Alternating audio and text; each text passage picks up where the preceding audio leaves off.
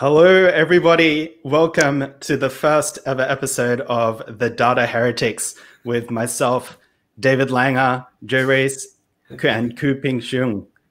Thank you so much, everyone, for joining us. We're going to have a lot of fun today. Before we go any further, please let us know where you're watching from and what time is it at the moment from your location. But yeah, really, really excited to have all of these amazing people with us today. Maybe it's time for some introductions, perhaps. Let's go from, we'll start with Dave. Hello, everybody. My name's Dave Langer. I'm a LinkedIn spammer, as a lot of you probably are aware. I also got a little YouTube channel, and I like to talk about data, and I have a particular heretical bent about how to do data and analytics. Very good. Very, very good. And we'll go with Joe. Hey, what's up, everybody? So I'm Joe Reis, sort of a LinkedIn spammer, not as awesome as the others, but getting there. Recovering data scientist. I run a company called Ternary Data. We're based out of Salt Lake City, mainly focused on data architecture, data engineering, and helping companies build a solid data foundation. So awesome. And Ku. Hello everyone, I'm Ku. You can call me Ku. No need the full name, just call me Ku. It'll do it's easier. So I'm from Singapore. So I do training and consulting on data science, and during my free time I read up a bit on artificial intelligence. So yeah, that's what I do. Awesome. And you should introduce yourself as well. Oh yeah, I'll introduce myself as well. Thank you so much for tuning in, everybody. My name is Danny. I find free courses on Udemy and I share them on LinkedIn. Amongst some of the other things that I do as well. I run Sydney Data Science, which is my company, which I was running a few consulting contracts through. And I'm currently running the Data with Danny community, which I think we're almost up to 600 people now, which is amazing. And people are really enjoying it. So please check it out if you guys need. But yeah, I think let's jump straight into it. So for this session, what we're going to do is probably to cover off a few data myths. And I think as data heretics, we're probably the perfect people to bust them and debunk them and kind of provide you an alternative perspective from within the data trenches. Because I think for all of us, we've spent quite a lot of time working in quite technical roles, as well as working with the business as well. So I think we can provide you perhaps like a different perspective on some of these myths. And then, yeah, so we'll just start with here. And I think every now and then I'm going to pause and we'll try and go to one of your myths in the comments as well. So just be ready to drop in your favorite myth that you want us to debunk anytime. And I'll try and read it as we go through. So let's start with, this one is from Ku. You don't become a data scientist after a program or several courses. Okay. Ku, all yours. So I'm going to start. Okay, then let me start first. Well, I think first thing first is let me go with my definition of what data science is in the first place. So I would say data science is more of like how you can derive. It's about how you can derive value from business value, especially from data. So interesting enough, yesterday I had another discussion on another forum. So what they were actually discussing about which program to go to, and so on and so forth. But I thought I chime in that discussion and says that no, I think first thing first, yes, you want to select the best program. I think there's nothing wrong with that. That's human nature. But you have to realize that what you are doing is you're just learning. The analogy I like to give is that you're just learning that, hey, this is what a hammer does in the toolkit. This is what a spanner does in the toolkit. This is what a screwdriver does in the toolkit. In most of programs, that's what they do. And they'll tell you that, oh, if you see this problem, then you use this particular toolkit. But unfortunately, I think in the real world, right, I think all of you will know is that, hey, it's more of like the stakeholders come over, boom, this is the data, solve it for me. Solve it for me, and then that's about it already, right? So that's the difference. That's the difference between that what you see in the courses and what you see in the real world. So I kind of feel that no, you have to be able to demonstrate that you can provide that value first. Program is a good start. Not saying that it's bad, but you then have to be able to provide the value with that in mind. Yeah. Definitely. Dave, what are your thoughts on some of the programs and courses as well? Do you echo these thoughts? I do. And for example, like you major in computer science, either at the bachelor's level or the master's level, you still aren't a software engineer as soon as you get your sheepskin, right? So this isn't just data scientists. This is like all kinds of technical positions, right? You really have to like get in the muck, in the trenches, and actually experience all the things that actually happen in the real world. And one of the things that I do post about occasionally, actually quite a bit about on LinkedIn actually, is SQL. I am amazed for how many of these programs, for example, don't teach SQL. So realistically, if you're going to be a data scientist and you're coming out of school and you don't know how to do SQL, no, right? And that's okay though. People shouldn't be turned off by it. That's just the reality. So just say, look, I'm going to study. I'm going to learn the tools like Ku was saying. And then when I get out in the field, I'm going to learn some more stuff. And I'm going to learn some things that they didn't teach me in school. And that's just the natural way of things. Definitely. Joe, what are your thoughts on this first? I kind of agree. Like, I mean, data science, it's a full contact sport, right? So, I mean, programs and courses, it kind of reminds me of like if you went to a boxer size class and they thought you could like get into UFC. Like you got to get out there. You got to get make mistakes, get beat up a lot. And I think the real world's your best school. And it kind of sounds lame, like, you know, like the loser from high school was like, yeah, man, I learned in like the school of life, but it's kind of true in a lot of ways too. I don't think that, you know, a course or a program sets you up to deal with a lot of the stuff that Ku mentioned, like dealing with a boss who's very demanding.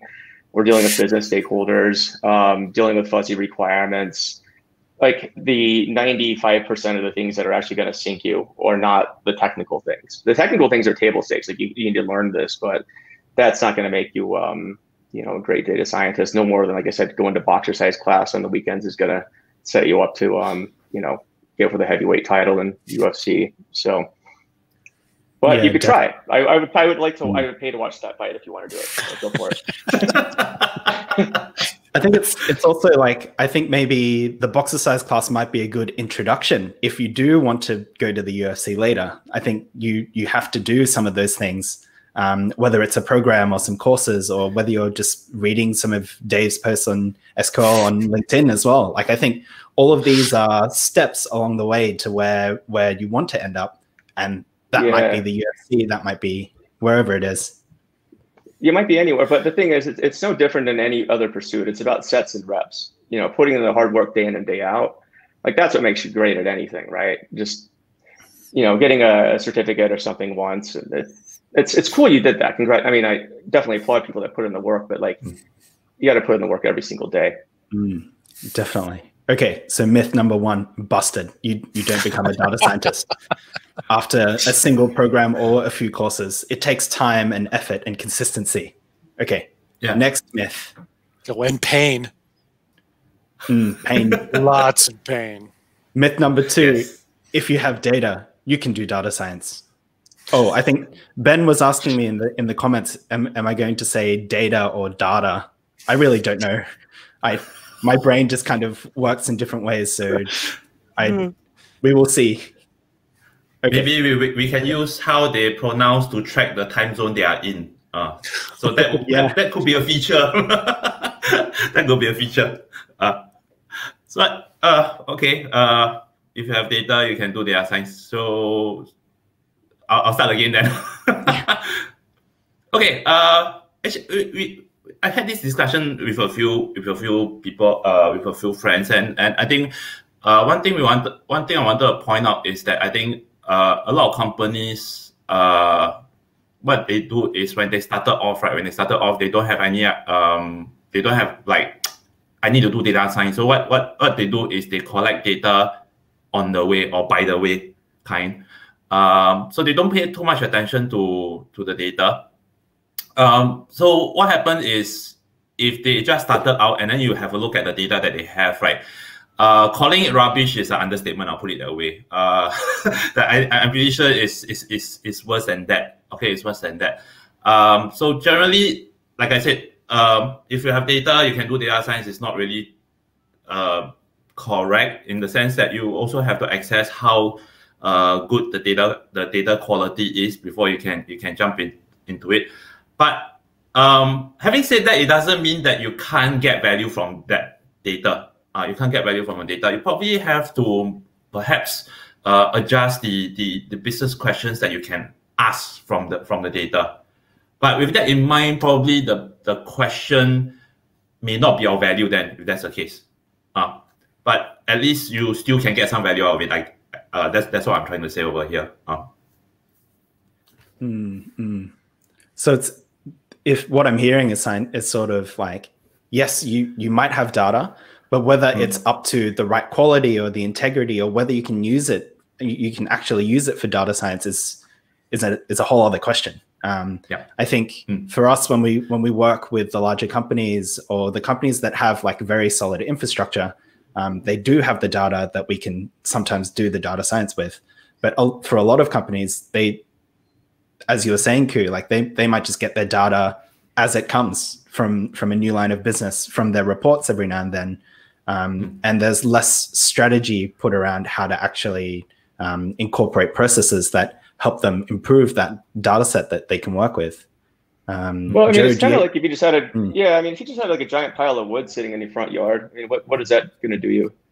I mean, it can either like light on fire, or you could build something with it. But if you want to build something with it, you're going to have hopefully an architectural plan, unless you're into just building things for the fun of it.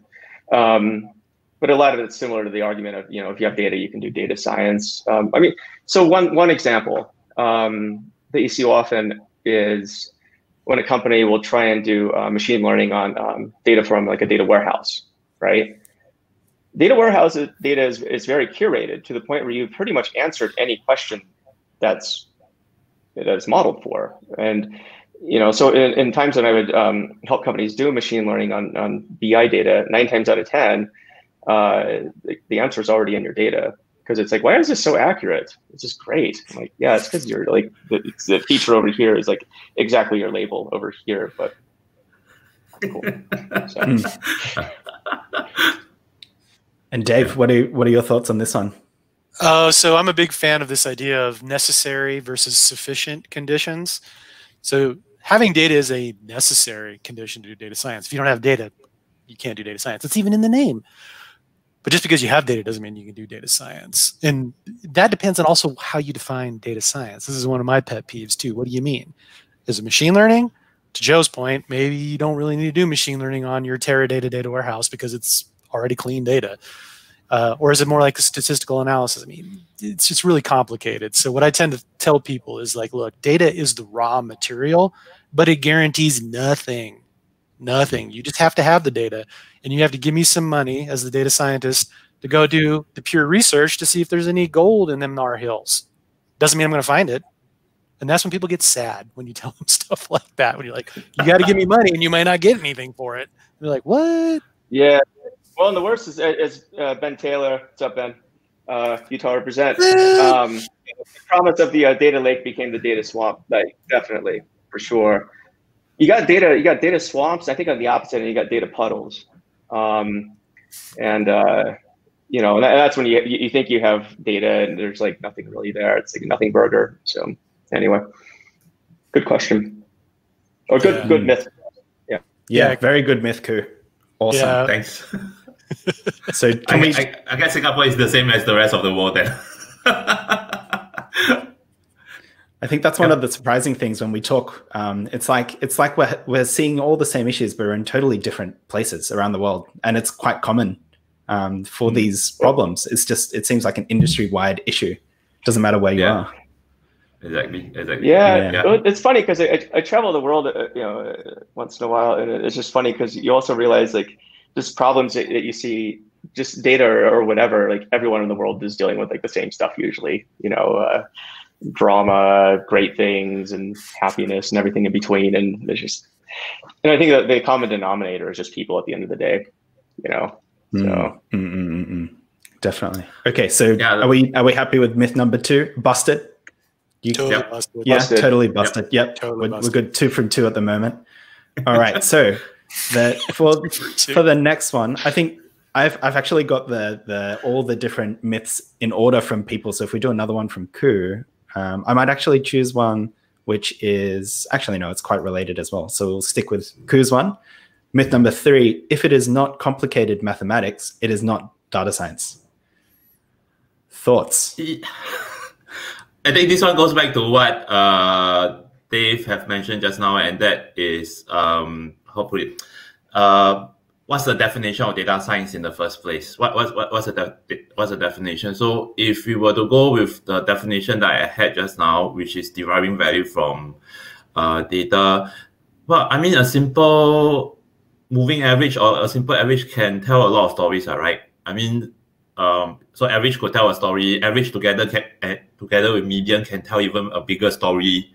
The average plus median plus the skewness, kurtosis, and all this can tell even more stories. So why it needs to be complicated? Then it has to be data science. I think it's more of like a lot of people see data science as machine learning, or they put data science equals to machine learning. And then the thing is, the funny part is this: they put data science equals to machine learning, and actually linear regression, let's go with linear regression, is actually part of machine learning as well, if you look at it, or at least based on what I see. And linear regression is actually very simple mathematics. I mean, if you don't go down to the gradient descent or how to derive the parameters and all this, but it's also not that complicated as well. So are we saying linear regression is not complicated, and so it's not data science or whatever? So the question, the thing is, my at the end of the day, what I feel is, if you can get the mathematics to be as simple as possible, I think that would be the best, because then it's easier to explain to the stakeholders as well. The only problem is the stakeholders will say, it's not that complicated.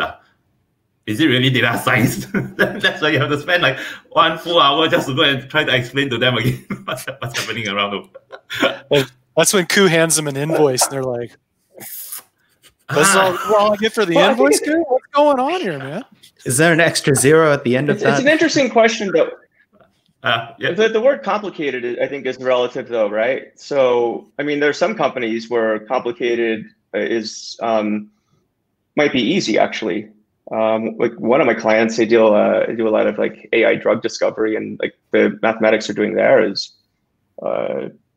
it's complicated for a very good reason, because they're dealing with a very complicated subject. But if you go to most businesses, I would say complicated is very relative, especially, I think, to hit on Dave's points of teaching data literacy, right? So what's simple to you or what's complicated to you is very relative against maybe the broader organization. And so by leveling up, the competency and the related to data, perhaps things won't be as complicated, and then you'll just need to do things more complicated in order to justify data science. I don't know. So, but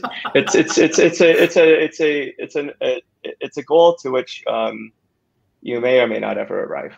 So, yeah, I think Joe's hitting a really good point, right? Is that complexity is a spectrum. So I used to work at a small little company called Microsoft, and it's a big company, and they have different types of organizations in different types of businesses. Right. So like, for example, if you work in SQL Server and you're doing engine optimizations for the SQL Server database engine, it's extremely complicated.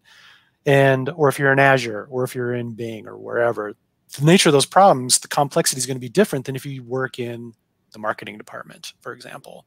So I think we have to keep that in mind. However, that being said, I would bet $1,000 US that if you add up all the analytics that's done in every company all around the world every day, the vast majority of it is not complicated. It's on the far left end of the spectrum. Definitely. It's like the low-hanging fruit, or the quick wins is the things that get the most airplay. But yet there's so much, like almost like hype and love for the things which are really complex. Like if you're not doing deep learning, you're not doing data science, for example. That's a future myth that we'll cover later. But I think The litmus test I like to use for interviewing data scientists is, tell me how you'd solve this problem. And the litmus test really is a person going to start with first asking about the problem and diving into it, and then maybe starting with simpler methods and working up, or they just jump like straight to like, let's attack it with like deep learning and a nuclear bomb and just be done. Because it's like you could do that, but then it also shows like, well, maybe you're more interested in just applying these techniques you're really excited about. And again, nothing wrong with that, but there's a time and place for everything. So it kind of goes off the rails, and especially when you get a team of hyper smart data scientists who don't have direction, like the amount of complication you see just goes through the roof. It's pretty wild. So. I think to cover off this myth as well, I'm probably going to butcher this quote really badly, but I think there's an Einstein one where it's like, if you can't explain it simply enough, you just don't understand it well enough, or something like that. Something about complex. I think it was Einstein. Yeah, that sounds good. Yeah, it should be like something like it should be simple but no simpler, or something like that. Yeah, something like that. Like it's about the right level of complexity. So if you're working on something really complicated with the mathematics in the data science space, you should be able to explain it to a layman to actually like explain, okay, here's why we're using it and here's the benefits it has over something else. I think we just don't focus much on that in the industry. Like we kind of just jump straight into, we use this tool. Why do you use it? Because everyone else is. And that's where the conversation usually ends, or whatever, something like that. So a really good person to look at is Richard Feynman, the physicist. If you look at his lectures, they're actually very simple in the way he explains incredibly complicated topics. Like that, to me, is a model of how, if you can master a subject to the point where you can explain it that simply, then you've mastered the subject. Typically, what you see is when people overcomplicate things and like to show off how smart they are, they're at the level of mastery is actually quite low. There's more of a Dunning-Kruger at play, right? So, Dunning-Kruger is. Joe touched on a very good point here. I think for the audiences, right, if you know like whether you have mastered a certain subject areas or something like that, right, I think more importantly is you should try to then find someone to explain to and see how the person actually reacts to it, whether he or she actually understands what you're talking about. I mean, if he or she understands what you're talking about and all this, then I think you sort of have succeeded in that particular subject area, and then you can then move on to the other areas. I think also I think Alan in the comment section say explain like I'm 5. Yeah. Explain like I'm 5. Yeah. We should do that for another session. Another idea. Data heretics. Explain like I'm 5. Okay, that might be actually the hardest one. So I think it will be the most fun as well. All right. Yeah. So myth number 3, definitely busted. Busted for sure. Okay, so the next suite of myths are Dave's myths. You'll see the flavor of them. So we'll start with the first one. Okay. Myth number 1 from Dave: you can't use R in production. Only Python is allowed! ! Busted. Busted. We can move on. Okay, next one. Next question. So this is one I get a lot. I get people asking me this question on LinkedIn all the time. It's like, well, can I use R for this? Can I use R for that? And the answer is yes, you can. With the caveat, as with everything, right tool for the job. So for example, Python's not perfect for everything either. There's a reason why people still code in C and C++, for example. There's reasons for that. So if you use the right tool for the job, you can totally do it. For example, in my last job, I built a bunch of R code and put it in production. And it had robust logging, and it did everything that you would expect of any programming language. The question was it the right tool for the job? And in this case, it was. It wasn't a large volume of data. They were batch processes, that sort of thing. But they were well-crafted, well-engineered pieces of software, just like anything else. If I had used an object-oriented programming language, it wouldn't make a difference. So the real question is, do you know enough about the backing computer science to actually pick the right tool for the job? R and Python is not the real question. Do you know enough to pick the right tool? That's the real question. Great. Definitely. Joe, do you want to weigh in on this one in terms of like some of the technology that we use in production? It's totally almost like independent of whether you use R or Python. You can you can literally put anything in a Docker container and deploy it wherever you need. So I think having the debate, it's kind of it's a silly debate in a lot of ways. In one sense, the debate is constrained between two, in my opinion, false options as well. Maybe the answer is neither. Maybe the answer is that's heretical.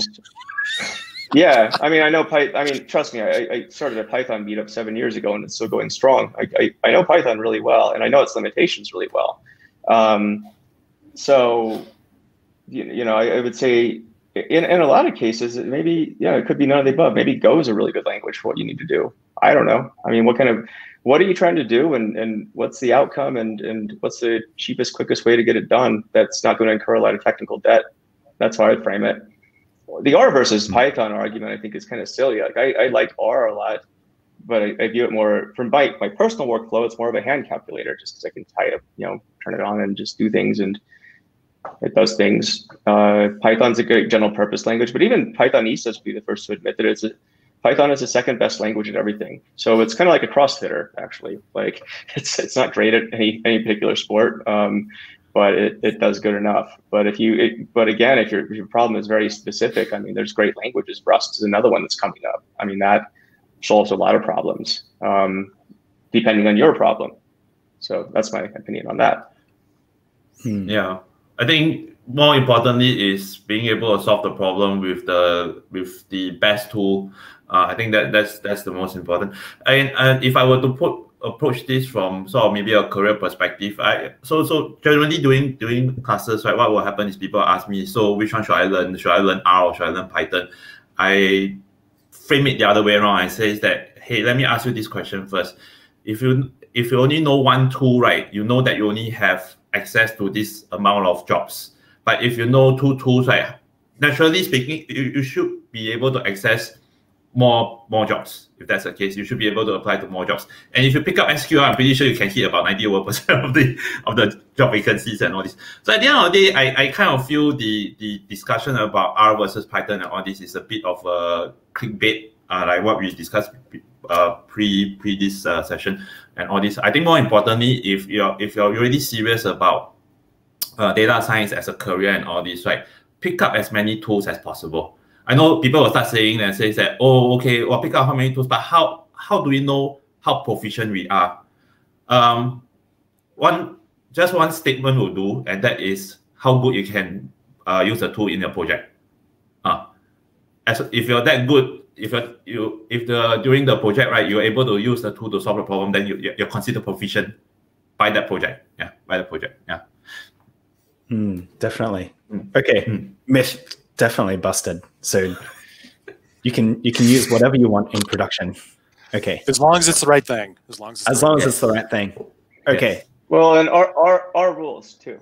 So our rules, yes. Our rules. Definitely. All right, let's move on to the next one. It's another Dave Langer myth as well. So data scientists should be able to write production quality code.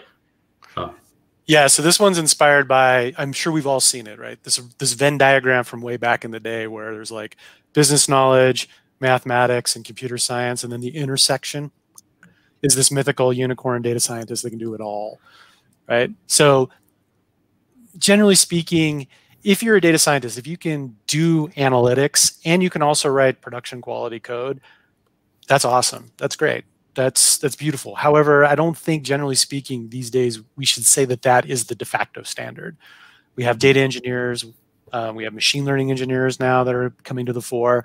So this idea of like, what exactly is a data scientist anymore if you have these other roles, especially in a large organization? I would argue that first and foremost, a data scientist should be doing analytics. And if that means they're writing, God forbid, an R script, and it's not production quality because they just needed to do it to do an analysis to produce a business result or a business insight, great. That's all they should need to do. Production quality code should be a stretch goal at best, or generally speaking, it's not even on the table anymore.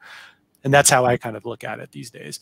That being said, as I just mentioned earlier, I do write production code because I used to be a software engineer, but I wouldn't say that should be the de facto standard. I think the production quality is another thing as well. Like people have different standards that they call production. So it really depends on like, production code. So I think it's always good to aim to write really good code at all times, as best to your ability as you can. Always try and improve your coding skills when you're learning on your journey. But I think it's when we're working in the industry, sometimes you just don't have time to write perfect code. You just need to get something out the door really quickly.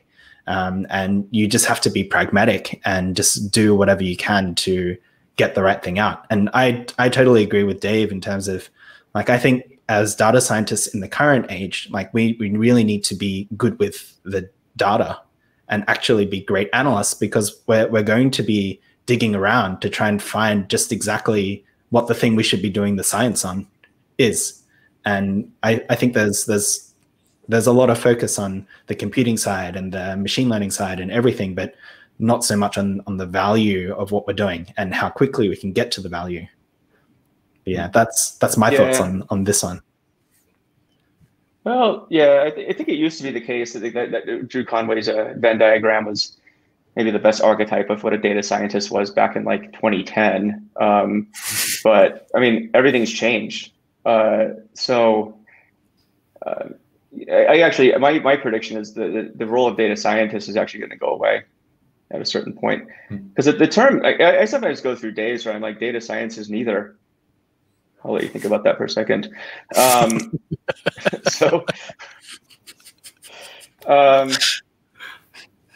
Because if you're trying to stuff all these different roles into a position, I mean, think about what that means. Think about other roles where you're trying to stuff all these different skill sets and expectations into a single role and expecting great results, right? As a manager, I would say it's unconscionable. Actually, I could see on a small team, making these requirements that you have to be able to put things in production. But again, as Danny pointed out, what's production? And I expect what's going to happen is as companies become more data native and more data centric in general, software engineers are going to be working on the production aspect. The data scientists, I think, whatever the future term of that is, should be focused more on domain expertise and how it applies to data and getting results out of it. Notice I didn't say machine learning or anything related to that. I think those are like total red herrings. Now, back in the day, when data science was first, part of the lexicon, and we'll touch on this in a bit as well, but it was a different thing. Like it was kind of the implication of it was related to machine learning. I mean, that's at least in my world, but that was also when machine learning was sort of becoming the cool thing. But now it's like, why does it have to be that way? Yeah, I think I've posted on this on LinkedIn, and I'm wondering if the future of data scientists is actually a really technical business analyst role. Because there was this it was like an old school definition of a data scientist, and I'm fond of this one, and I use it a lot on LinkedIn, which is a data scientist knows more about computer science than any statistician and more about statistics than any computer scientist. Machine learning isn't in there anywhere. The idea being essentially is like, you can write code and you know data. You're not necessarily an expert statistician, you're not necessarily an expert computer scientist, but you know enough of both to add a synergistic value proposition. How's that for consulting speak? Well, the term originated in 1974, believe it or not. I think it's the first usage of it. So it's been around for a bit.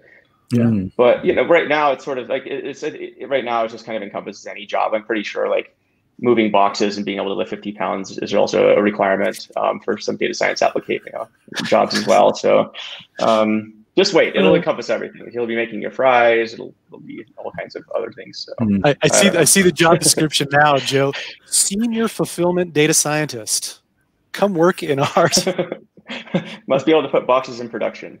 So, yeah, it's crazy. Okay, but I just want to share. But I also want to be transparent. I have not written a production quality code before. I written a lot of codes, yes, but I haven't written a production quality codes because I was quite fortunate. I was when I was working in the banks, we had a team of people to manage all this. So at the end of the day, it allows I think the rest of us to play to our strength. So and my strength is actually on the analytical skills and also the ML skills and all this. But having said that, I think even though data scientists should be able to, I'll just say that I think it will be good for data scientists to know how to write a production quality code, but not necessarily have to write a production quality code. I think, because at the end of the day, I kind of feel that data science, right, is a team sport. It's a team sport and everything. So if we are able to work together well, which means a lot of communication, a lot of empathy involved and all this, I think that would be generally very, very helpful. That's I my think on take this on note, it. you're absolutely correct. Yeah, I think you are correct in the sense where there needs to be standards for teams. Like you just can't have everybody going off and writing whatever the hell they want to write. That's a recipe for just insanity. Exactly. Yeah. I mean, you got to have standards. I mean, even on my teams, I would have code reviews, and there were coding standards actually written in a wiki. It's like code needs to look like this. If you're writing Python, you need to abide by PEP 8.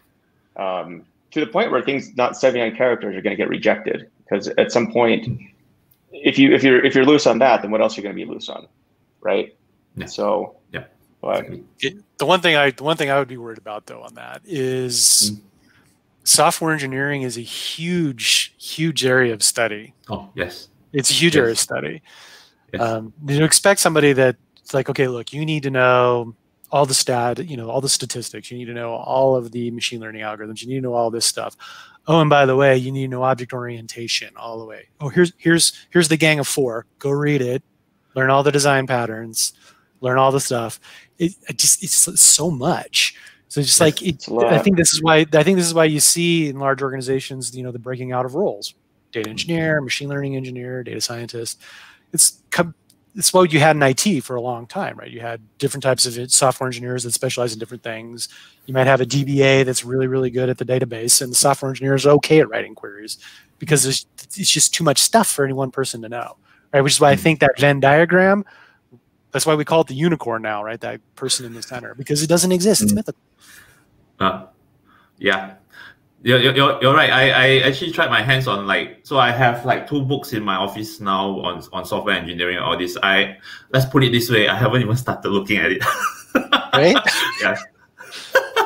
There's so much to learn. But that is also I would say one of the things that I enjoyed doing data science work and all this is to be able to read up all the different things and how they gel and mesh up together. Yeah. Awesome. Did we bust this myth? Yeah, this myth is totally busted. Definitely gone. Well, I guess we could rip off the show and say plausible. Very, yeah. Yep. I say busted though. I vote busted. I think it's pretty busted. Okay. So I'm gonna have a change of pace, and we're gonna go with one of Joe's myths before we jump back into Dave's programming ones as well. But I think this one is really good. So Joe's myth is people skills aren't important for data scientists. Let's go. Yeah. I think all too often I see, and it's data scientists and people in technical roles in general feel like by being a great technician that somehow absolves them from being able to communicate or relate with people. So this ends up causing, I would say, lots of problems for that person in their career. In fact, as I tell people ask me for career advice, and I tell them basically, look, your technical skills are sort of a given, in my opinion. You're going to constantly refine those because that's how technology works. If you aren't sharpening your technology skills, you'll be out of a job soon. That's table stakes. That's like saying you're if you're an athlete, you have certain physical capabilities that's a given. But apart from that, it's being able to relate with people is the thing that's really going to set you apart in your career. It's what's going to set you apart from being an individual contributor, for example, versus maybe someday you might want to be a manager or an executive, or you might just have to talk to managers, directors, executives, and so forth, right? And so this is where people skills you know, learning how to communicate with people, you know, negotiation, being nice to people, like having empathy, these sorts of things. It's like, these are what's going to get you ahead in your career, surprisingly enough. And organizations tend to function better when people have, I would say, a higher level of people skills across the board. So the opposite sounds like a nightmare, right? If you had like a bunch of incredibly smart people who had no people skills, like that to me is like exactly where I would probably like run away from. So, yeah, right. Oh, you go, Ku. You go first. Oh, okay. Actually, I wrote a blog post on this about the people skills. So generally, what I call that blog post, I call it from good to great. So good data scientists are those people who has that three. I mean that Venn diagram that we were talking about in the previous meeting. So you have, but my Venn diagram is a bit different from the common one. But coming back, I think if you want to move from good data scientist to become a great data scientist, you can't run away from people skills. You have to, especially I think given now that we are in a team sport and all this, right? When we do data science, everything is about team and all this. That's where communication comes into the picture, and we have to communicate a lot. And I think slowly you start to realize if you are really in the data science role, you start to realize that actually communicating with computers or with programming and codes, yes, it has its frustration and all this, but it's definitely much better than communicating with the stakeholders and the humans involved as well. But I would say it comes with practice. So go out there, make mistakes, but when you make mistakes, make sure it's not the important people or the influential people, but more of like maybe people who can tolerate your mistakes or who can even guide you on working on those mistakes to remove them in the future. I think that will be fantastic. So it's something that you can't avoid. You have to have the people skill if you want to perform well in the job. Yeah. Dave, your thoughts on people skills? Oh, I was laughing when Joe said nice, because I will admit that's not necessarily always my strong suit, and I'm still working on that. Mine neither. But absolutely, people skills are super important, and I agree with Ku 100%. I used to have this saying that I used to utter every now and then, where I would say, "I never met a computer I didn't like, but I've met lots of people I can't stand," which kind of typifies my behavior maybe 10, 15 years ago. But yes, absolutely correct. You have to have people skills. You have to be a communicator, especially if you buy this hypothesis that the hardcore data scientists slide the pizza under the door while they're coding in the middle of the night kind of thing isn't the way that job's going. It's going to be more of a technical business analyst role. Communication and people skills are going to be more and more important. Something I work on myself. I will freely admit that it's not my strong suit, and something I'm trying to constantly work on. It's extremely important. Extremely important. Yeah, Emmanuel actually has a good point here. Best soft skill is to listen. I totally agree. And maybe some advice on this too. Like when you're dealing, people feel a lot of problems in the workplace happen when people don't feel like they're being heard. And so one thing you can do when you're sort of at an impasse with somebody, or if you feel like you're repeating yourself, is just say, well, or if you feel like somebody's repeating themselves to you, again, just ask, well, so if I'm hearing you correctly, and just repeat back what they said. Repeating back what people say is like the most beautiful thing that they hear, because now they feel like they're being heard. And normally that actually quashes a lot of things. Some really good books I would suggest reading is How to Win Friends and Influence People. There's a timeless classic in this area. You should read that and read it often, actually. I seem to always pick up something new when I read that. Never Split the Difference. It's another great book. It was written by an FBI hostage negotiator.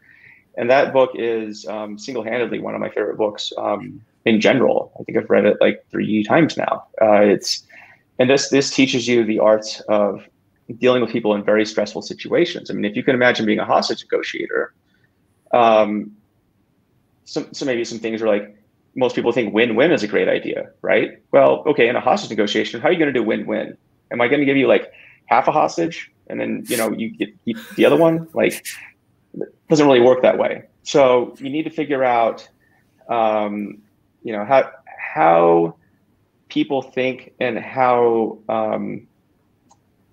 and there's a certain operating system to most human beings. Figure that out. I think you're going to go pretty far if you can figure these things out. So. Yeah, I have many stories of where my people skills have limited me in different projects or different environments or different things like that.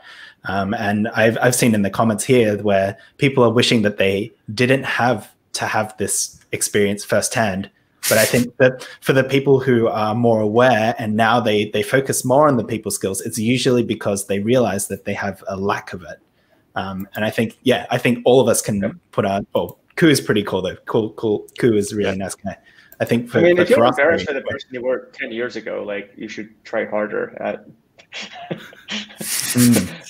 getting a bad reputation for yourself or something. I don't know. So, like, there's all these different things like a bad reputation is better than no reputation or different things like that. I'm taking that one. I'm taking that one, Danny. I need that one. But to me, like the people skill side, the thing that I've really tried to focus on probably in the last like 6 to 12 months was trying to just try and view things from other people's perspective a bit better. For me, I'm very closed in on my mind. And if I have a vision of something, I'm going to try and like, I'll run through walls to get to wherever I need to go without thinking of other people's views and how they might feel or how they might look politically or whatever it is. And that's caused me many issues throughout my career. And after having gone through those experiences and identifying quite brutally the mistakes that I've made and vowing to try and not do those mistakes again, I think that has really helped me in terms of just handling the interpersonal relationship side of what we do for work. Like more often than not, it's not about the quality of your work or how quickly you can deliver something. It's more around the people that you're delivering it for, or your coworkers. If you do something that's, I don't know, let's say, puts them in a bad light, have you kind of addressed that in some way and tried to minimize that collateral damage by trying to help them out or doing all these sorts of things which people don't really think about in general, especially within the technical field. Like there's such a bona fide image of, oh, the best data scientist or data engineer or whatever it is, they just sit in the dark in the terminal, not talking to anyone, just smashing out their own code. And that's the vision of like the best. But there's look at what happened to Linus Torvald lately, you know? I mean, the inventor of Linux. Look what happened to Linus Torvald recently. Like Linus, he was basically like ostracized and told to go to go check up on his people skills, and he's kind of removed himself from a lot of day-to-day work now. And he's one of the best engineers on the planet, period. And he's still, you know, there's a certain point where it's just, you know, people, you succeed around people to the extent that you can make them feel good. That's the truth. So that can be rough sometimes when you're in the data biz, though. It can be, right? And that's why I think you got to have the balance. You got to stand for something too, and you got to know what you stand for, like who you are, because there's definitely a fine line between like being a pushover, in which case like you're not going to get very far in your career. You got to know what you stand for at a certain point and be willing to back it up. And sometimes you're not going to be popular, so that is a balance for sure. To that, I kind of feel that I think probably at the start of your career, you don't step on too many toes. But I think more importantly is to build what I'll call the political capital in the organization first. And how you build that political capital will be by showing results.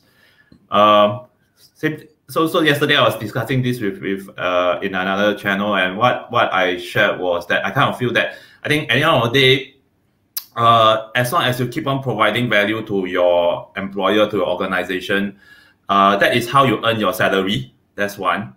Second thing is that is how you earn your political capital with your different stakeholders. So the more political capital you save up, they will listen more to you as well. They are more open to listen to you. So at the end of the day, once you have accumulated so much political capital, you have a very good reputation.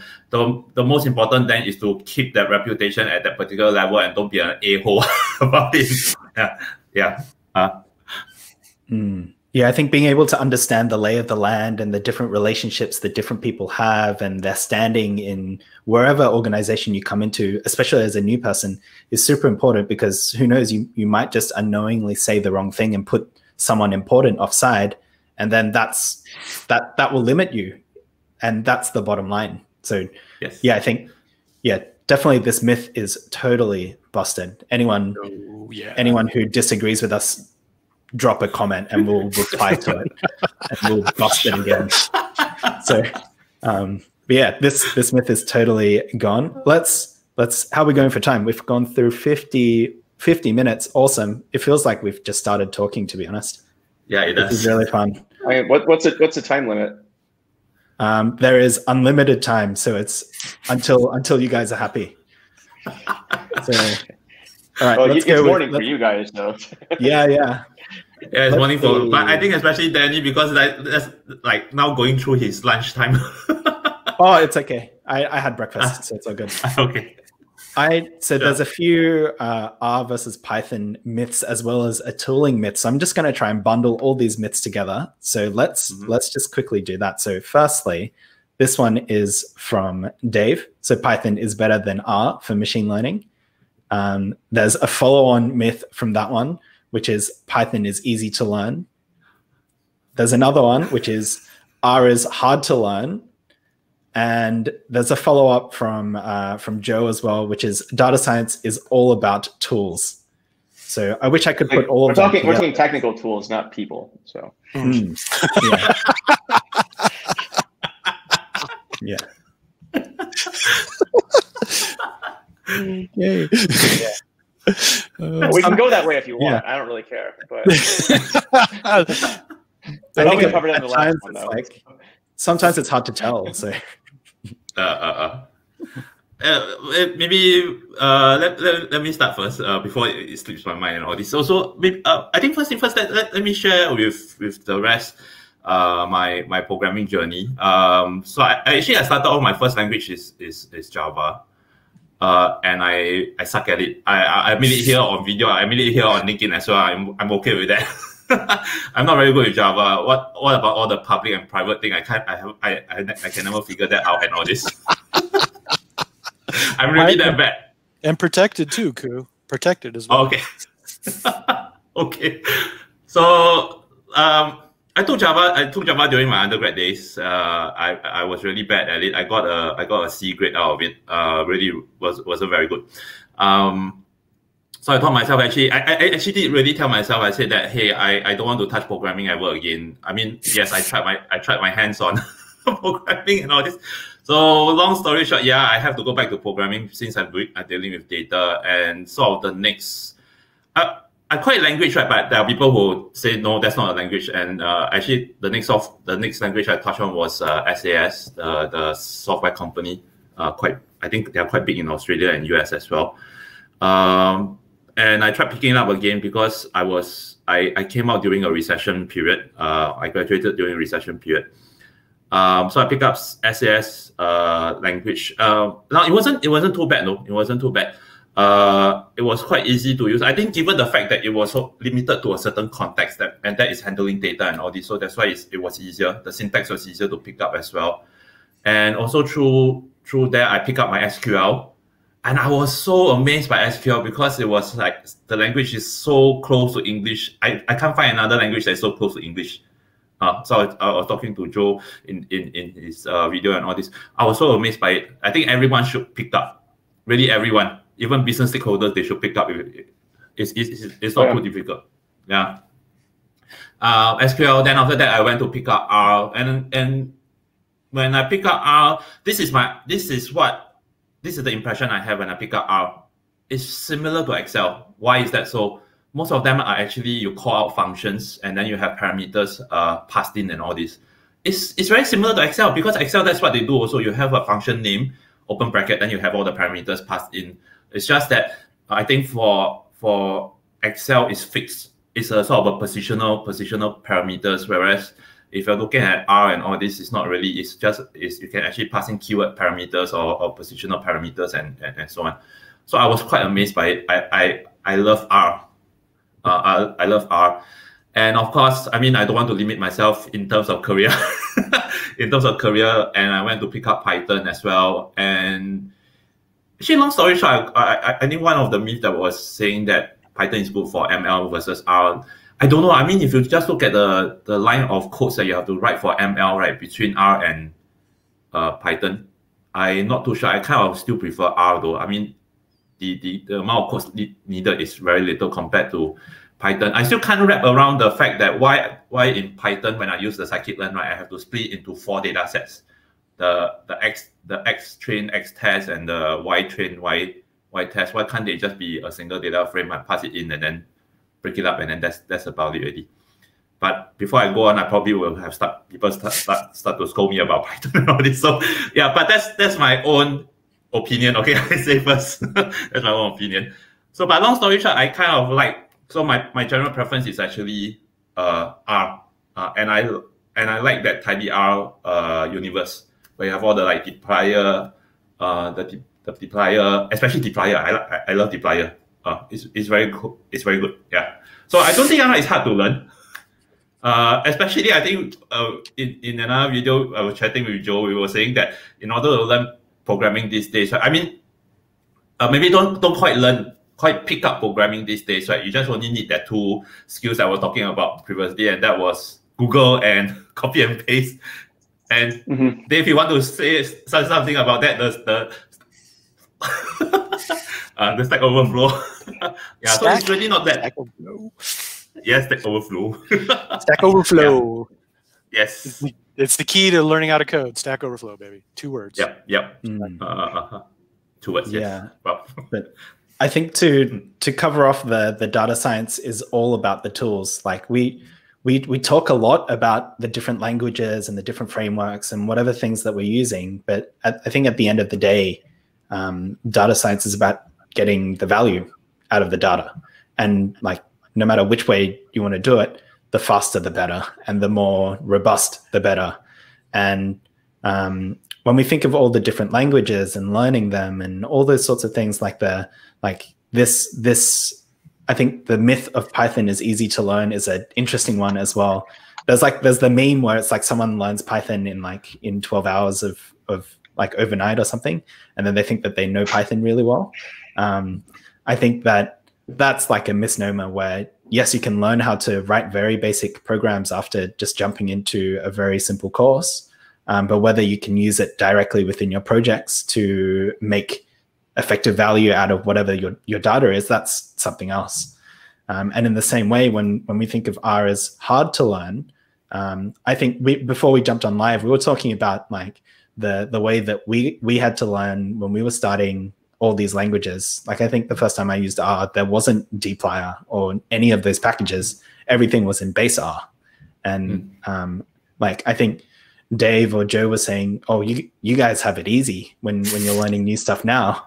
Like all of these materials, and like Joe was sharing us a book that he was reading. In the day. Yeah. I mean, this is like, machine learning. I found about Ravit Jain, I think is his name, on LinkedIn. He was talking about how this is being released in Pact.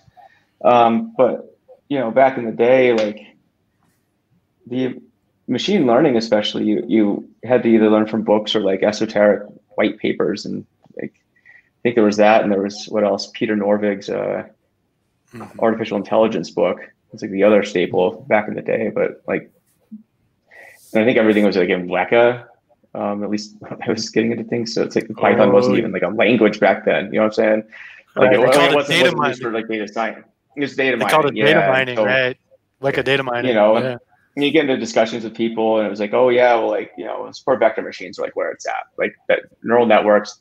That was because back then it was like artificial intelligence wasn't even. I mean, it was actually a bad word to use because there had been some failures before, and like, so when I was working at a startup, we're doing automated ML. This is back in the early 2010s, but like, we're like, there's no way we're going to use the term artificial intelligence to describe what we do, because that make you very unpopular. Actually, it was predictive yeah, like predictive models or predictive something or other. But yeah, definitely AI was not the cool thing to say. And then deep learning came on the scene and they completely shut that down. So I think the point of that is, it's like the tools are the tools, and I would say it's sort of the difficulty versus easy to learn stuff too. It's like, look, everyone starts somewhere. I mean, tools that were hard to learn back then, people still picked them up. I mean, for God's sake, Dave was doing COBOL and mainframes back in like the 1800s or something. Like, so, or whenever they were using those things. Dude, how old do you think I am, man? You just said COBOL and mainframes, and like that truly, it must have been back then. But no, seriously, you learn what you got to learn. It's not like, here's the thing: it's going to get a lot easier to do machine learning going forward because there's a lot of auto ML too. So, I mean, take your pick. And do you want to just like do that instead? Because honestly, that's pretty cool and works a lot of times. Data Robot's doing some cool stuff. All the clouds have their tools, and that's just it. Anymore, I'm kind of of the opinion, like if you're going to pick up a tool, make sure that you're using it on like a use case that's core to your business, right? Because a lot of this stuff can be automated, frankly. But if it's an algorithm that is very core, like TikTok, for example, like that's an algorithm. That's all that company is. You can call it a video service if you want, but really it's an AI company, like plain and simple. And that's literally the value of the company is the algorithm. Like that's not something you're going to do with auto ML. Like TikTok would like kind of suck actually if it did it that way. But all the attention's on that, right? I mean, it's like I always tell people, like, people who want to write their own whatever from scratch. I'm like, are you like when you go get your tires changed? Do you go like make them from scratch, like from like raw materials? Probably not. I mean, you probably go to a tire store and you buy tires like a normal person, right? And tools are the same way.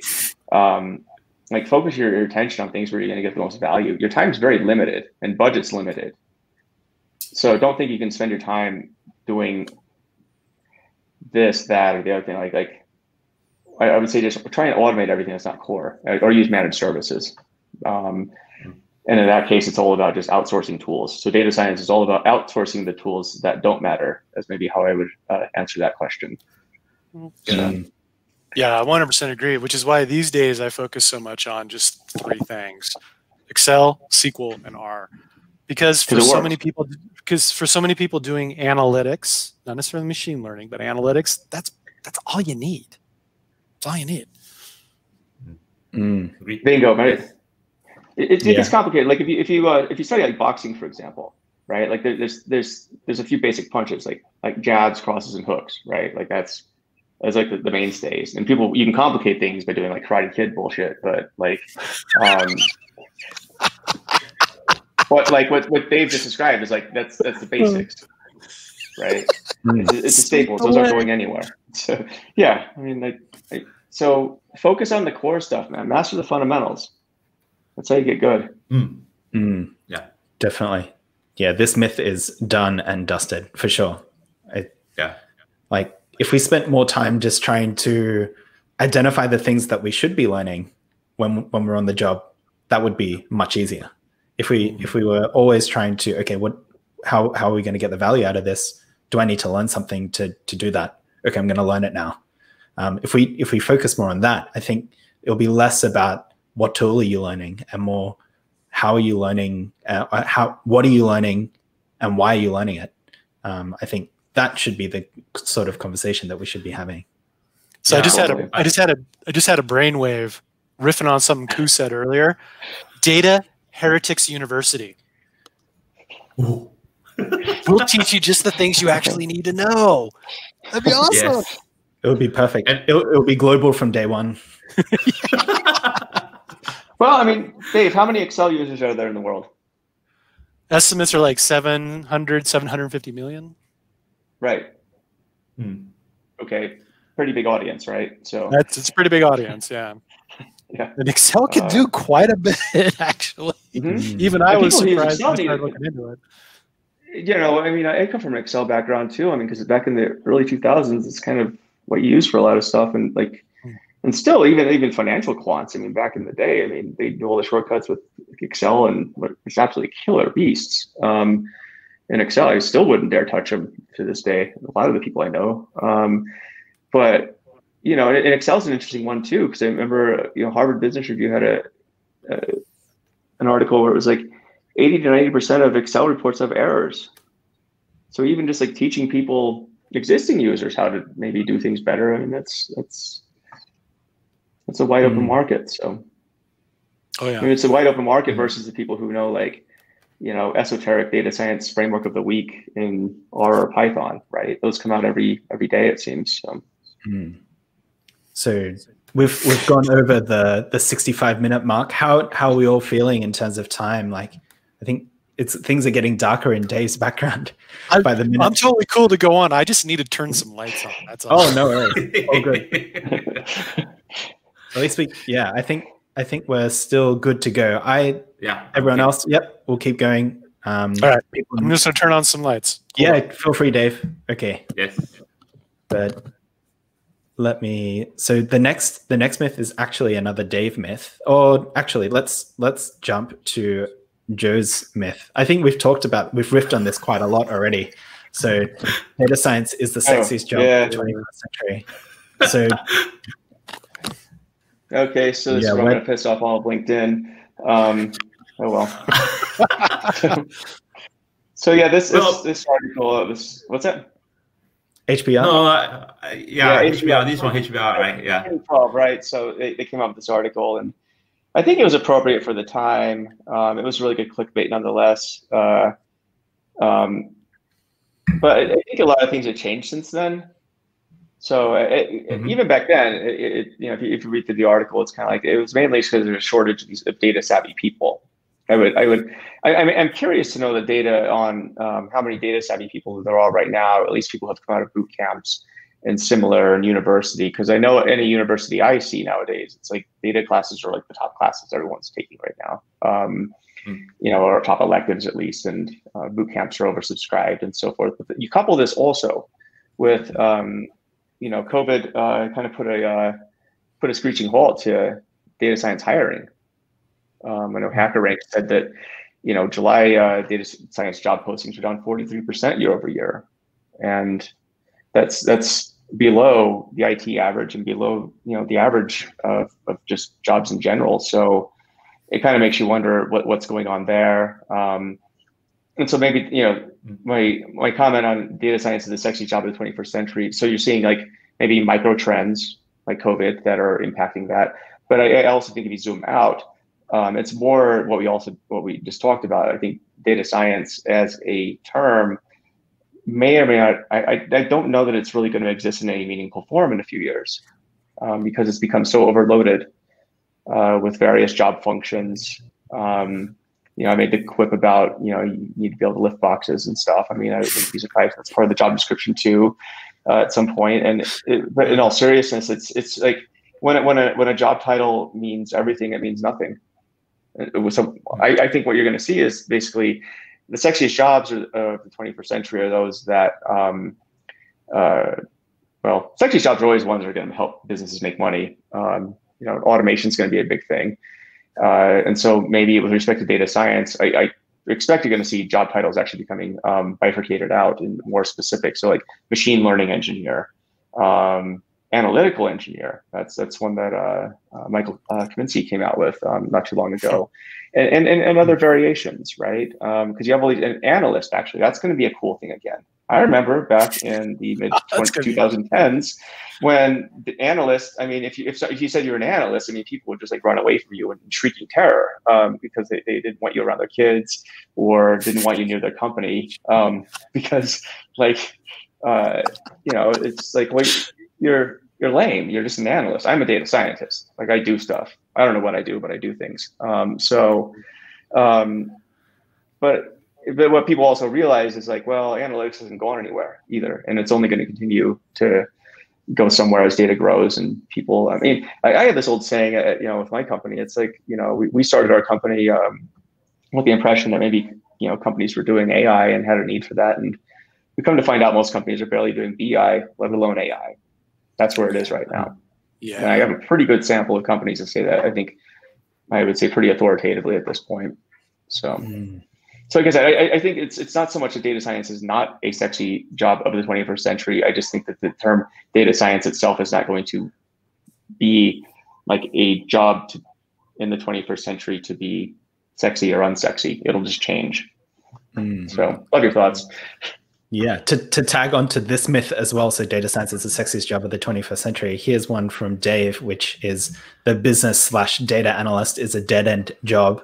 I think these two are very related because it talks about it talks about the role and the name of the title and all those sorts of things in terms of like what is data science versus analytics versus data engineering versus machine learning engineering and all of those different terms. Yeah, I think these myths are 2 in 1 for sure. I'd love to hear Dave's thoughts on this stuff. Yeah, this came from some conversations I've had with folks on LinkedIn. A while back, I put up a post that says, look, getting a data scientist job is hard because of these inflated expectations like Joe's talking about, that you've got to know 7 languages and you got to have 10 years of experience in all of them and blah, blah, blah, blah, blah, blah, blah, blah. So I said, look, that's hard. What might be easier is to target an analyst position at a company that you want to work for and then get inside, do analytics day in and day out, because it's usually easier to transfer inside a company to different roles than to come in from the outside. And people were like, Dave, what are you talking about? That's a dead-end job. Why would I want to do that? That's a bad job. I want a data scientist job. You know, and it was like, well, look, if you take a look at the actual job descriptions, and I put this up on LinkedIn, you know, maybe a few weeks ago, where I looked at a bunch of Amazon senior business analyst positions, and they're quite technical. They need most of them need SQL skills, quantitative statistical analysis skills, scripting languages, starting to sound a little bit like a data scientist. So I think folks just need to realign their thinking to say, look, data scientist is just a title. And as I've pointed out before, by the way, it's also not the most lucrative title, if that's what you're after. Data engineers tend to make more, by the way, just so you know. So you should think about analytics. Do you want to do analytics? Do you want to analyze data in the context of the business to either raise revenue or lower expenses? If that excites you, does it really matter what the title is? I don't think so. To add on to this myth, also, there's a SQL is a dead language. Oh, don't get me started. Don't get me started.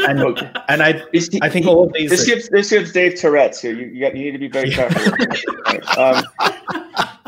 But you know, it's funny looking on LinkedIn. I think health's frozen over because it's like I'm starting to see people talk about things like Excel, SQL, analytics. Like this.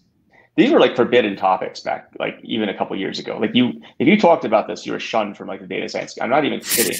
Like, you know, math PhDs, you know, a lot of my friends, they just like, you know, we'd have conversations and they would say, oh, well, but why do I need to know Excel? And why would you ever learn Excel? Like that's like almost seemingly beneath your capabilities. Yeah, it's just funny seeing everything coming full circle now. These are cool again because they're useful. Yeah. Right. Yeah, and I'm in that. Oh, sorry. Go ahead, Ku. Oh, okay. No, I just want to add that. I think we still have to thank HBR for bringing attention to the field of data science and all this at the end of the day. But having said that, I don't really agree with the sexiest job anyway, because I usually share this in the classes, and that is I always equate data scientists, right? It's like Cinderella like that. Okay. So why Cinderella is because if you look at the whole Cinderella story, right, most part of the story, she is actually doing cleaning. So like, you know, like data scientists, you're always cleaning the data like 90% of the time, not really 80%, but 90% of the time. And then you look at Cinderella, right, she only get to dance with the prince for about maybe 2 or 3 hours in the ball throughout the whole story, probably about 2 or 3 hours. No, we data scientists only present like 2 or 3 hours. No, in fact, half an hour to the management, to the stakeholders. That's what we get. That's the amount of attention that we get. So, but the good thing about Cinderella is that Cinderella after that live happily ever after. But we data scientists we repeat the whole process all over again. That's why it's a fairy tale. Yeah, exactly. We don't live happily ever after. That's why. We don't. But what we do is we enjoy that process. We enjoy that. Yes, we do data cleaning and all this, but I think what we do is we love that process of solution. trying to provide a solution to a problem. We like that thinking process. We like that logical thinking and all this because it helps. It sort of put us in the flow. That I can't pronounce his name, but you know there's a book that talks about flow and everything else. Yeah. The Russian. I can never pronounce his name. But long story short, I think at the end of the day, I agree with Dave. I think at the end of the day, more importantly is you should enjoy. You should know that this is the scope you're going for. You should enjoy the work. If you don't, and of course, money is important. But I think to a certain extent, money will reach to a point where, hey, I got this amount. I'm happy with it. It's good enough to pay for whatever that I need. And any dollars that's added on top of that level will be more of a bonus rather. But it's the scope that actually will engage us more. Will engage the data scientists more. So at the end of the day, I kind of feel that if you're in the field because of the money, I can safely say you won't last long. But if you're in the field for the scope, you'll last longer. Not saying that you'll last long, but you'll last longer. Because that's still the human aspect of it. Somebody hit me up the other day asking about how can I get a job in data science? I was like, well, why do you want to do that? And it's like, well, it's a really high paying job. It's like, I hear it makes a lot of money and stuff. I'm like, I didn't say this, but I was like, you want to make a lot of money? I mean, just, be an arms dealer or something. I mean, there's more money in that, or just be a software engineer. Oh yeah, just be a software engineer. If you want to make a lot of money, just be a software engineer.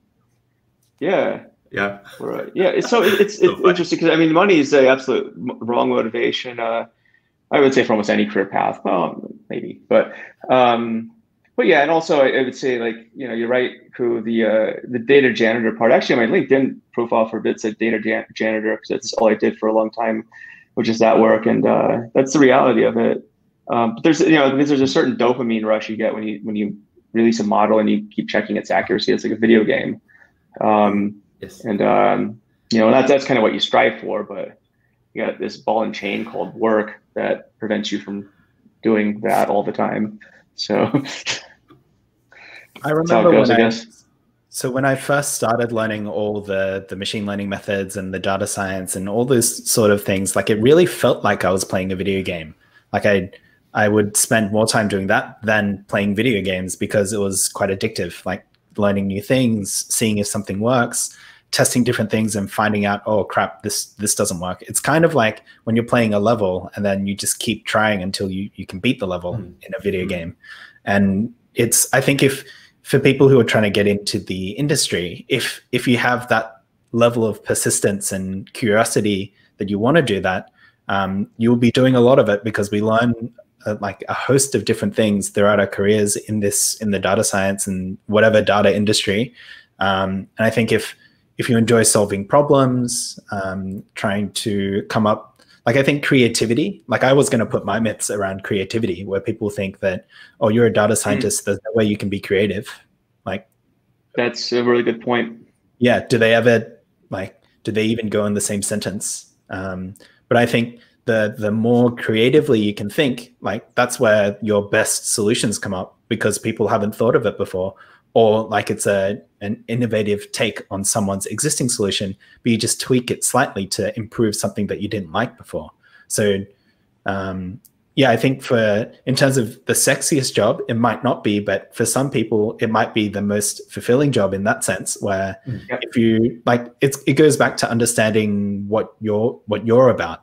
So I think for a lot of people out there, they do it really tough. They need a job to pay the bills. And they often look at data science and they say, oh, this looks really interesting, but the money is really good. Maybe I should do what I can to get into that. So I think it's really admirable for people to actually use that as the contributing factor for whether they want to move in. But it's like Ku was saying, it's not going to last.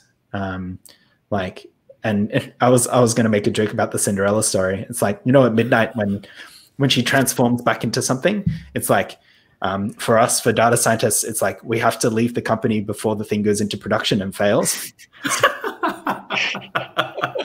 Or and then it was pretty interesting. And then something about a pumpkin, like you ride out on a pumpkin or something like, pumpkin. Yeah, you have to think further. You have to find a new job before you lay down the bad news in the last analysis that you did with this. Yeah, of course. Like whilst you're seeing this though, I think in data science salaries. Let me actually see if there's any data on this. But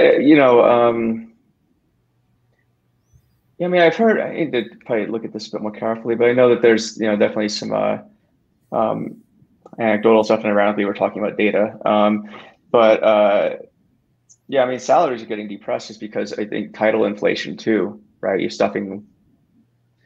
If everyone's a data scientist, then I guess we can start paying you less too, because you're doing the same work as the BI analyst over here, who's making half of this other person here. So that's and part of it too is I think the title is just a honeypot for companies too, where you can just lay out this data science yeah, exactly, and everyone flocks and applies, and you can get it's pretty smart, especially right now. Job market's full of, I think, a lot of really smart, capable people who weren't on the job market a few months ago. So so it's the opposite. I know in my meetups when I'd run them, there was we always do a who's hiring and who's looking, and it was always a negative unemployment rate, informally, but it's like more people were looking, or more people were hiring than people were looking, and now it's flipped around. Definitely.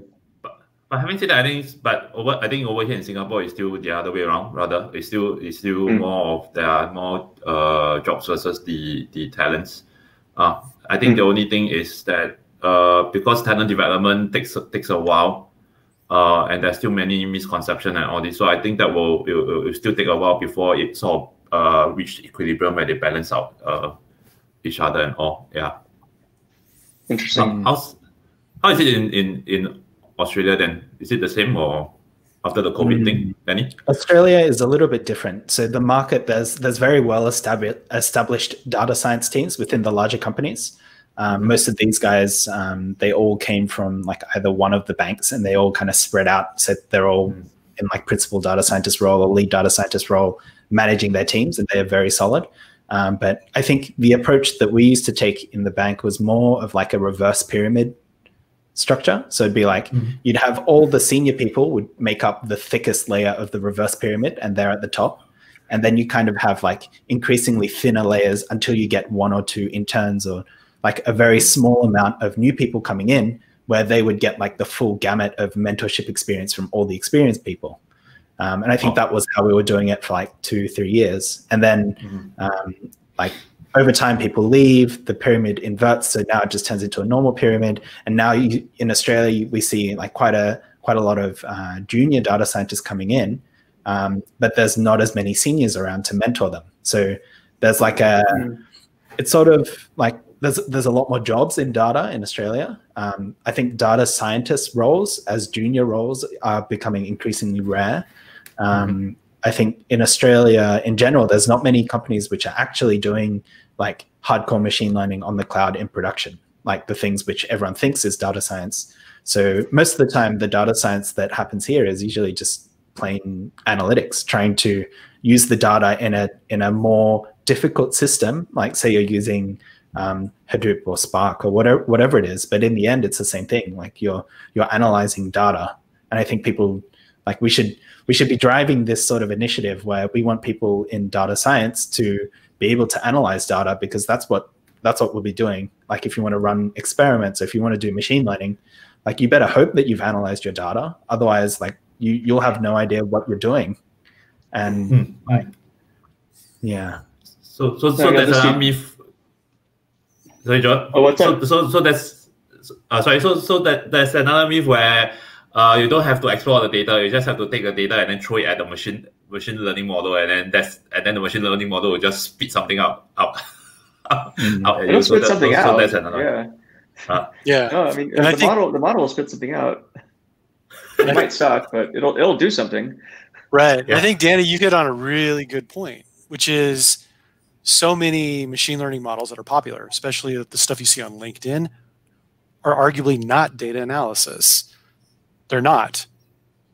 So for example, if you were saying, look, hey, we implemented program A, did it produce a statistically significant result in terms of business KPI over here? How many machine learning models are going to tell you that? Not many. I mean, linear regression might, for example, could. But so many that are hot and people studied, they don't. So it's almost like we're getting a generation of folks that can build models, predictive models, whether regression or classification, and that's about it. But the vast majority of analytics, I would argue, day in and day out across the world, is not that. It's not that.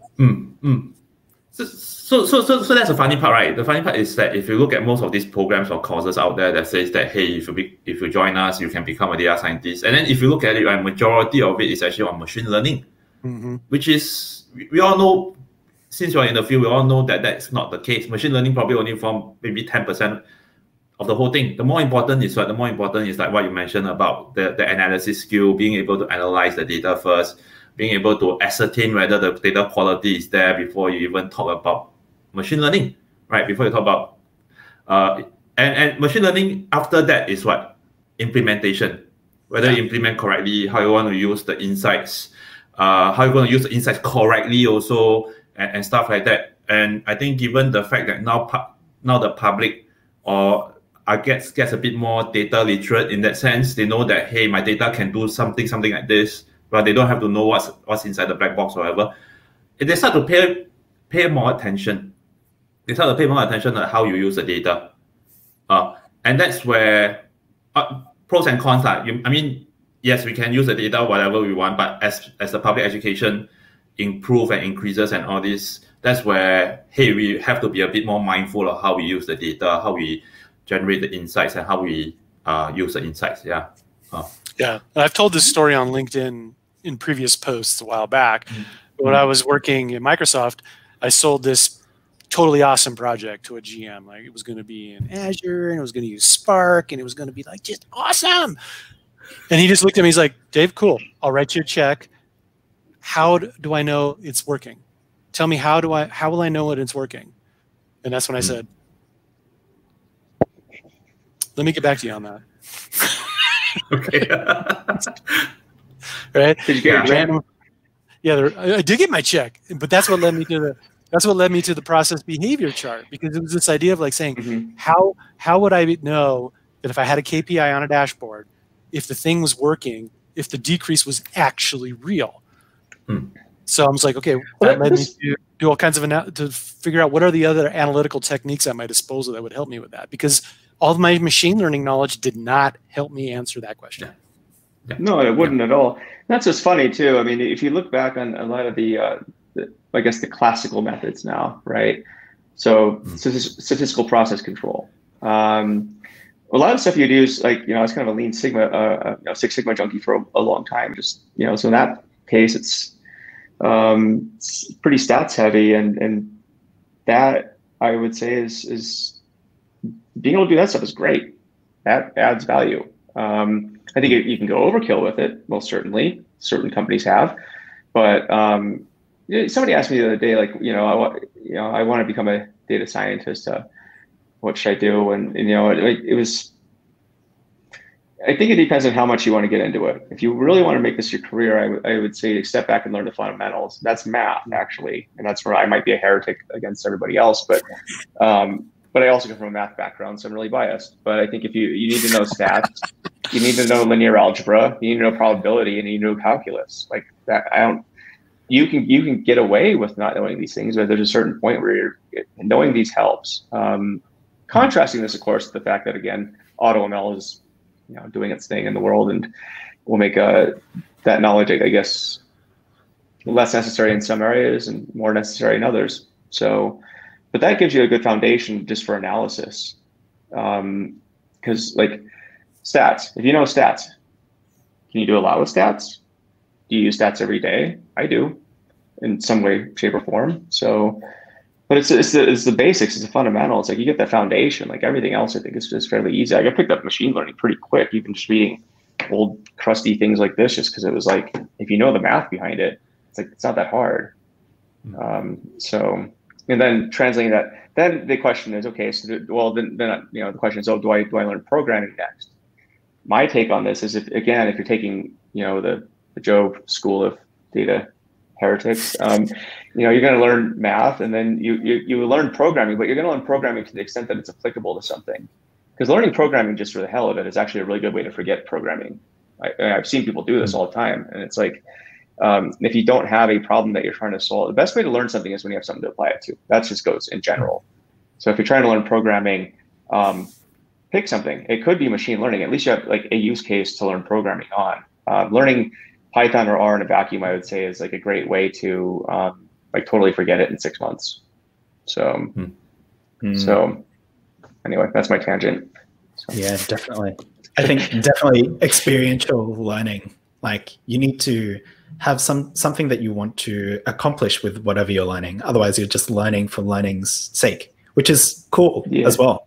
But I think we're in this industry where, like, you can learn different things, but if you're not going to apply it, you have to think of the trade-off, like the time spent, the energy spent, the attention that you've used to learn something that you're not going to use. That takes its toll over time, and it does. It's not sustainable. Yeah, I haven't used COBOL in 150 years, according to Joe, so I don't remember any of it. I'm sure it'll come back on riding a bike, though. Actually, Sharik in the audience asked a good related question. For a new student in data science, should I focus more on learning advanced statistics or machine learning? I think this is an interesting one because, okay, soapbox for a second. Machine learning itself has become sort of, I think, fuzzy, right? Machine learning back in the day used to be something where you're teaching a program to learn from experience and so forth. Machine learning uses elements of advanced statistics depending on the type of algorithm that you're implementing. But machine learning or advanced statistics, it's an interesting question. I would say it also depends on what the word advanced means. So if you're talking about something beyond basic stats, it's definitely applicable. But even just the basics, like how do you know which group did better than the other one? Right? That's a question you're going to get asked a lot in business. You should know how to answer that. Knowing advanced gamma distributions. I mean, you could learn that stuff. I don't really. Stuff has a way of popping up though, like maybe knowing, some more probability, but knowing like Markov models actually comes up, I think, more often than I would care to think. I always see them, and maybe it's because I am wired to see them, but things like that, or like queuing theory, for example, stuff like that, where like if you're dealing with like call centers and calls come in, like, or traffic. So there's underlying things that you can do, but that's not necessarily machine learning. And so I would say, the answer is both. Yeah, I think you hit it right on the head, Joe. I mean, it really depends upon advanced. And as you mentioned earlier, it also depends on the business that you're talking about. What is advanced and what is not? I would argue, based on my experience, and take it as one data point, is that if you look at most of the analytics that's done in most of the companies every day around the world, you don't really need that much statistics and you don't really need that much machine learning. You'd be surprised how little you actually need day in and day out. For example, OLS, linear regression, great. The one thing that you need to know is that most of the time business data violates a couple of those assumptions. So how do you handle that? That's one of the things you'll need to know.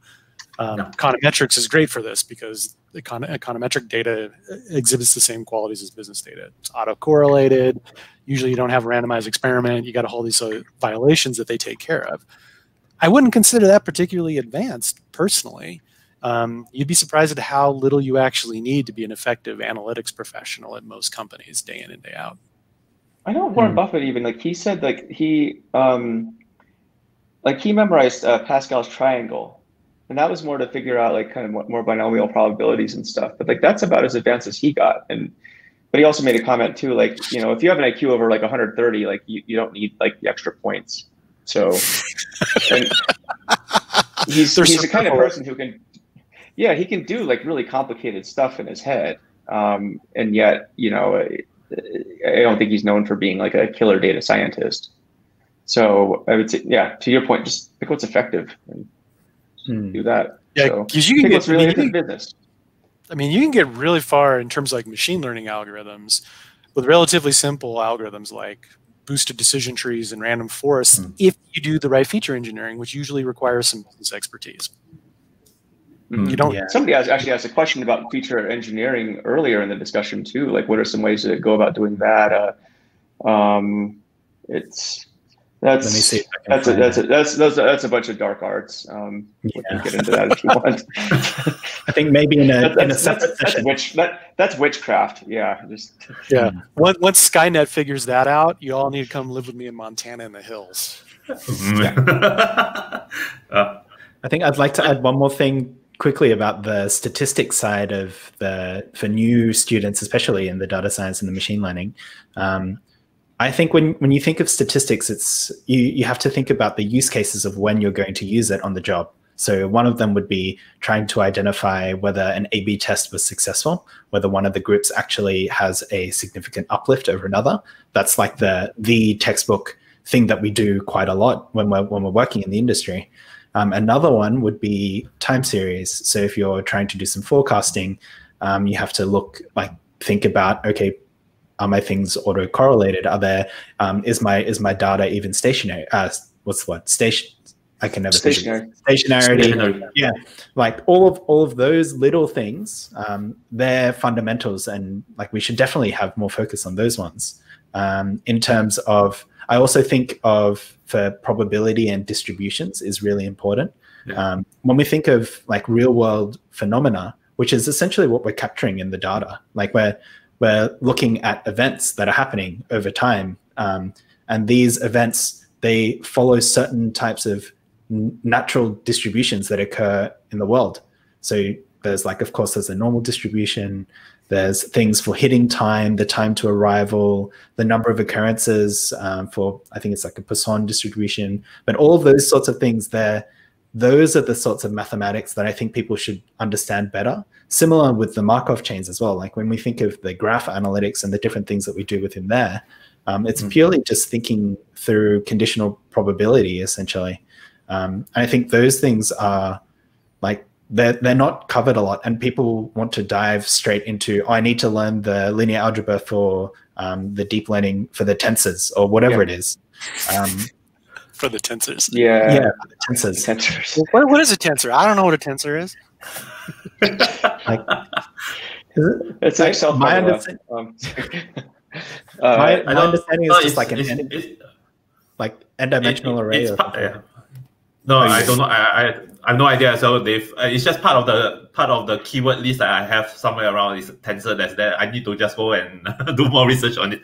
I haven't got to that yet. But I agree with you, Danny. I kind of feel that there's a lack of understanding the first principles, which Joe always mentioned about going back to, and there is like understanding the mathematics, the distribution and all. And I think we kind of see that more often these days because of COVID, right? So a lot of people start like, hey, I'm collecting all this data, I start doing forecasting and all this. But have you even maybe start exploring the data and understand how even the data is collected in the first place? Is it really, I mean, if you do forecasting using these certain models and all this, you have to understand what's the underlying assumption on the data, how the data is collected and all. And like especially I think over here in Singapore, when we announce the number of people affected and all this, is we don't get the data when the person is affected. We get the data only when the person is tested positive.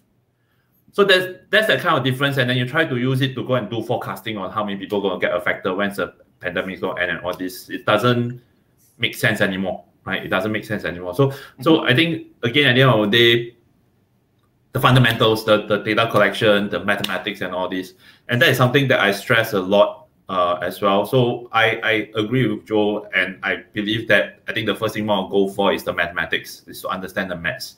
Because the maths, if you look at it, if you spend time to understand it, right, it returns a lot back to you. It makes you understand what are the assumptions behind the mathematics, what are the rules that is sort of set up, and all this. And to Dave's point about the when you do modeling, there's also that assumptions as well. Like especially linear regression, you got this autocorrelation, you got multicollinearity, you got homoscedasticity and stuff like that. There's no way you can just take the data and just throw it in. If you do that without checking the assumptions and all, you'll be waiting for something to happen. Put it that way. Yeah. Yeah. And this will be something, oddly enough, heretical. Mm-hmm. The math helps. It absolutely does. However, I would argue, strictly speaking, it's not actually required. It's not. It's not required. And I'll use an example. Social scientists use statistics all the time. Very few of them have had advanced training in mathematics and statistics. What they're taught essentially is the concepts. What's heteroscedasticity, for example? Do you have it in your data? Yes or no? This is what you do when you do have it. So and the reason why I want to bring this up is because there's a lot of folks that are in the business world that are probably interested in using data to affect positive business outcomes. And they're like, oh, I'm not going to go back to school and learn linear algebra. And you don't have to necessarily. Okay, it helps. Don't get me wrong. It totally helps. But if you want to use some of these tried and true data analytics techniques, if you understand the core concepts and you check everything, if you check all the assumptions and you correct where you need to, you don't necessarily need to know all the underlying mathematics.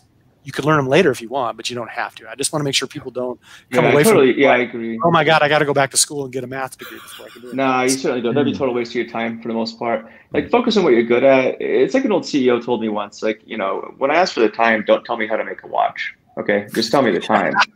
So that's an old consulting job. That was probably, yeah, but it was like also like, I think when I was coming out, was my first job and, as an analyst, this is way back in the early 2000s. And I'd come in there like, gung-ho, showing off how cool I am and how smart with all these fancy stats. And it's like, I really don't care about that. Like, right. So like, what are you trying to get at?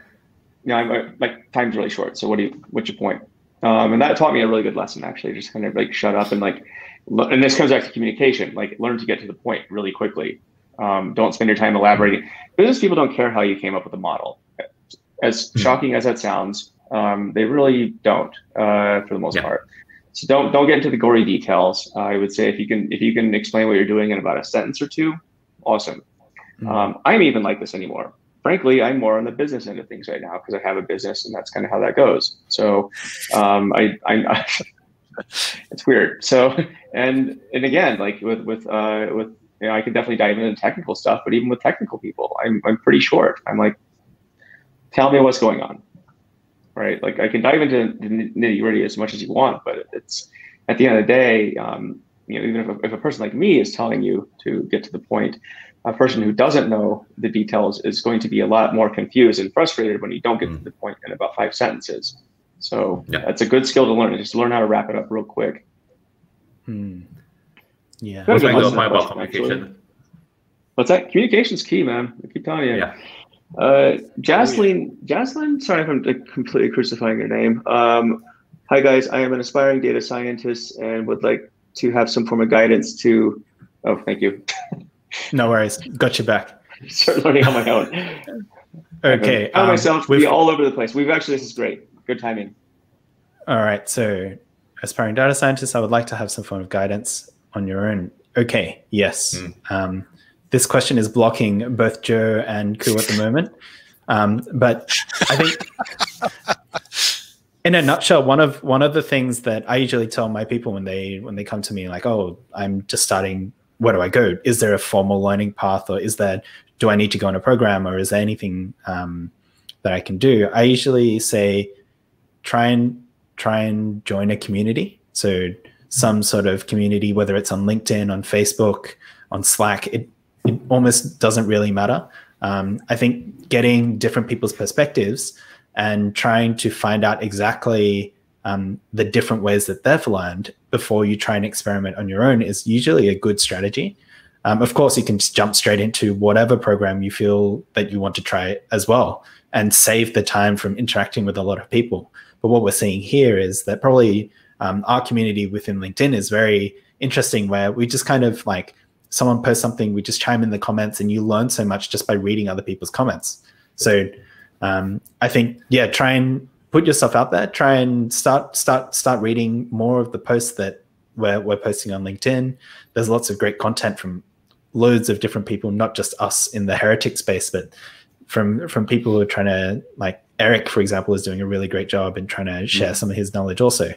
But yeah, I think try to get a wider exposure to what's going on before diving in or being dogmatic about learning a certain language or different things like that.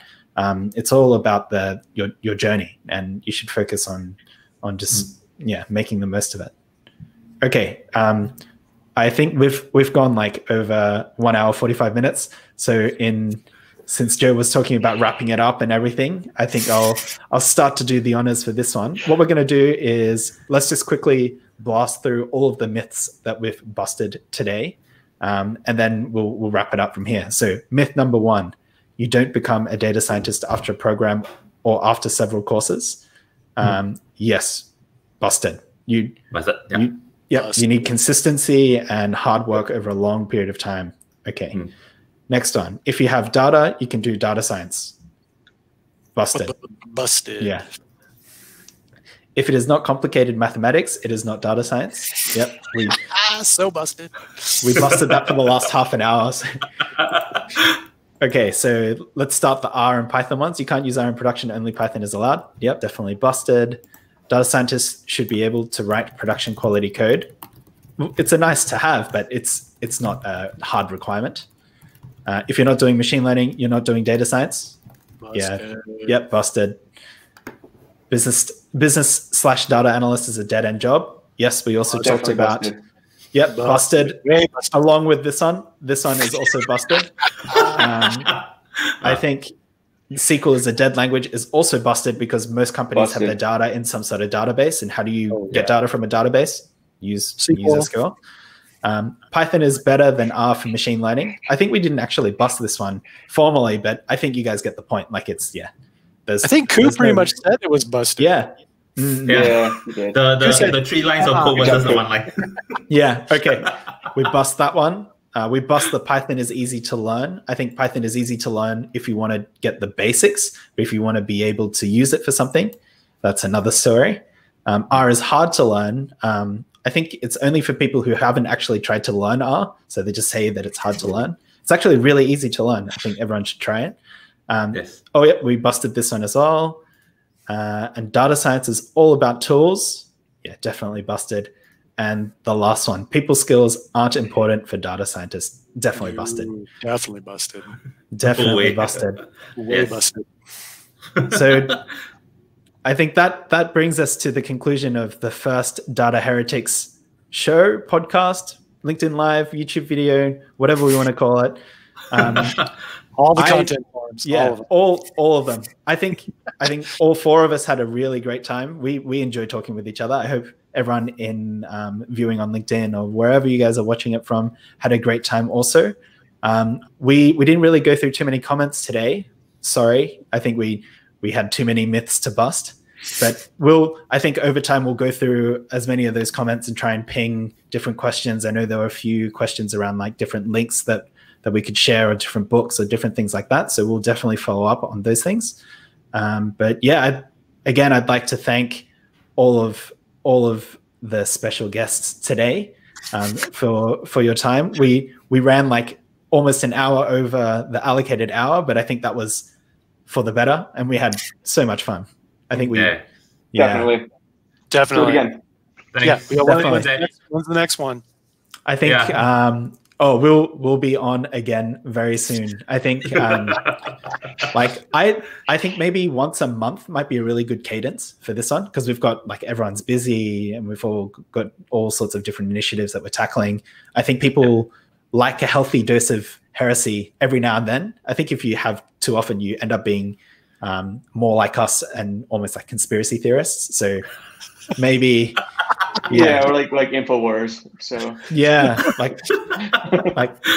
so as much as we'd like to do once every week, I think that might be too much for everybody. But you can let us know in the comments if that's what you want, because then we'll see what we can do. But I'd like to thank everyone again, and thank you so much for tuning in today. And I hope you guys have an awesome day wherever you are in the world. Please stay safe. and take care. Goodbye. Cool. Thanks, everybody. See ya. Bye. Thank you.